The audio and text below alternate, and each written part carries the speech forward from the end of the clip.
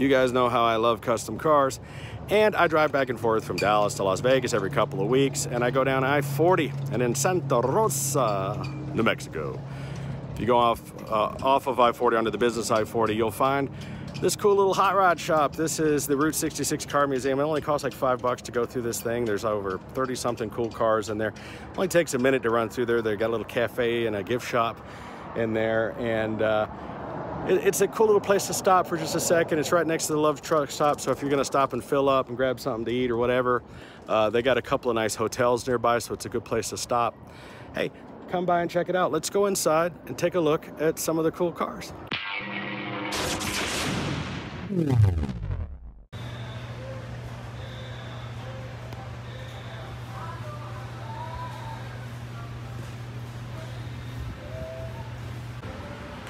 Putting together a little cafe in here. It's nice. Looks like I use the front of a Bel Air for these magnets. That's pretty cool. That's the register. That's great. Oh my gosh. I have this exact record player at my house. This is a Star wind-up phonograph. There's supposed to be a fabric here. The winder goes there. I have this exact same model at my house. Crazy. Oh wow, a wicker Harley. Okay. So I haven't been through here yet, so I don't know what I'm gonna see. So you're gonna discover it along with me. Love this 60s, what year is this? This is this Buick. It's a 57. It's a hard top, too many doors though. I'm more interested in this Grand Prix. Holy crap, I love this thing. It's black with red pinstriping. This was a great era of cars. Some people will disagree with me, but look at the ass of this car. Isn't that something? I like that. Here we've got ourselves a little hot rod coupe. I am not a car expert, by the way, so you know, I'm looking some of the stuff I know what it is, and other stuff I don't. Got a Woody over here. My buddy Hoovy has one of those, and it's for sale. It's $80,000 firm. A firm Woody. Couple of Mustangs here. You know how much I hate Mustangs. I like the old ones, okay. I just don't like the new ones. Oh, here's a neoclassic. This is called a Gazelle, I believe. Yeah, it is. It is a Gazelle. I've actually always wanted one of these. It's basically a Volkswagen, and it's a kit car, and they're just really cool. I mean, they were cheap, they were fun. They're called neoclassics. Here you got a nice, cool little Corvette. I'm hoping that music doesn't set off my algorithm there. Now this I like. Got Foose wheels.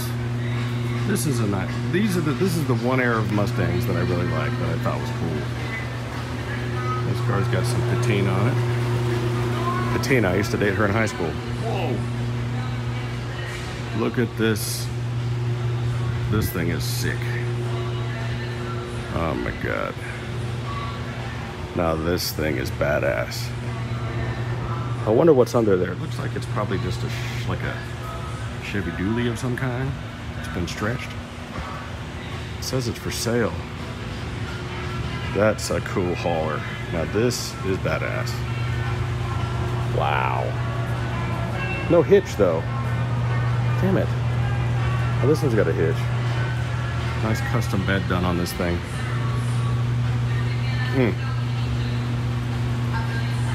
It's a nice truck. I'm trying to get away from these people over here. Wow, that's cool. I like police cars. It's a pretty neat collection, you know. Charging $5 to get in here. And it's not the greatest car collection in the world, you know. It's just, I don't know how much money they're really making out of here. But I think what they're doing is they're selling cars. This Mercury, look at this thing. Or is this Chevrolet? What is this? Yeah, no, it's a Buick. I'm sorry, Buick. I apologize to the Mercury fans. Like I said, I'm not an old car expert. I just know I like stuff. Oh look, a hot rod with flames. How original. Pretty awesome though. But the Z is getting a lot of attention here lately. This thing is probably doing really well. '79 Datsun 280Z straight six manual 4-speed with the original tan interior. Here's an Impala.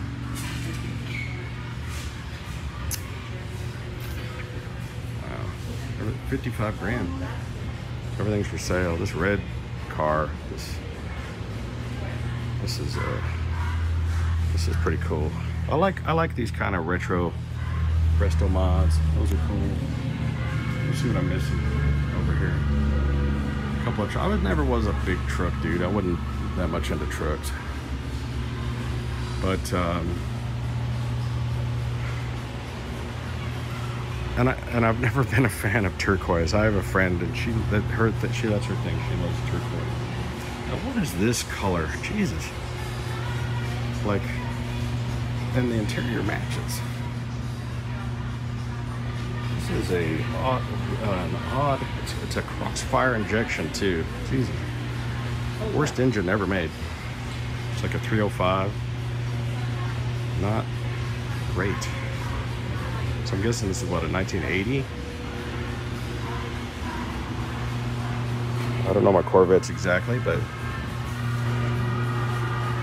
I don't know if it says. So anyway, that's pretty much it. That's pretty much the whole place. Damn, I hope I didn't have my finger in there the whole time. Shit. I was so busy looking at this Grand Prix, I didn't notice that they had put an LS swap in it. And that's really nice. Put Corvette covers on it.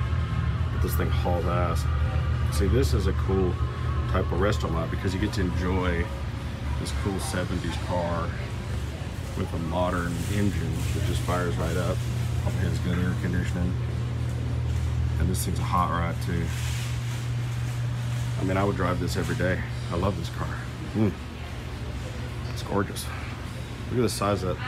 It's like a 4-row radiator. That thing is ready for the desert. That thing is gigantic. Double fans.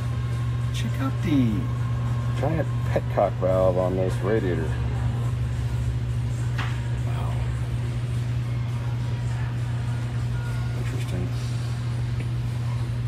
This is about the engine I want to put into the 59 Cadillac that we're building right now. I want to set it up like this. Not for speed, just for reliability and power. Look at this, I've never seen this before, this quick release compressor. You just change a belt out. I've never seen that before. I'm new. It's pretty interesting. There's a couple of things I'm seeing on this motor I haven't seen. This big catch can. This is really well done, actually.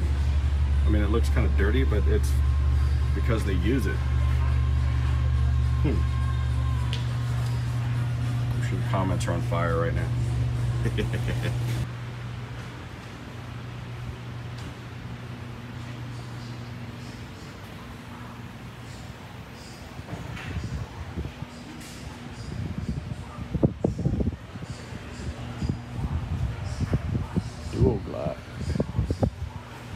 I can't tell if all this stuff is for sale or if it's all just decorations. I think it's for sale. Yeah, there's a fine line between having a store and being a hoarder. And I think that's what's starting to happen here. You know, like just like, hey, where are we going to put that exercise machine? Just stick it in the store over there in the corner.